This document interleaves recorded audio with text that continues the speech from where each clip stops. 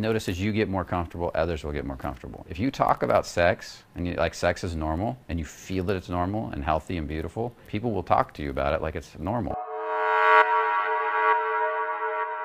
Who's been working with, he has a lot of sexual shame, right? And they've been doing a lot of asking him what he likes, what kind of experiences he wants to have, that kind of stuff. And he's starting to drop it all.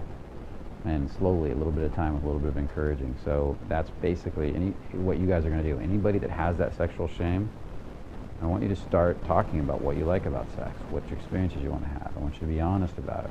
Start opening up in this area. Anything that embarrasses you a lot around sex is something you want to talk about or explore. And don't be afraid to talk about with these guys. I'm inviting you guys to set yourself free of what people think of you in this area. I mean, you saw how he just lit right up, right? It's like, bam, there it was.